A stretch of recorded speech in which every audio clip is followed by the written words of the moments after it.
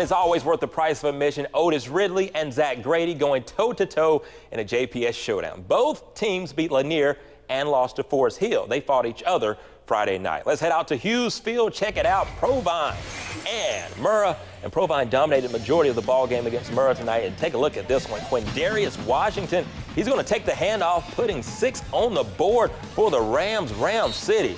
I know Marcel's happy about that one. He's back there directing. You're doing a good job tonight, too, there. All right, advancing the Rams. Check out this play here. The first down is going to be picked up. There you go. Nice running there, tough running. And that's going to lead to this. An interception is going to come just a little bit later.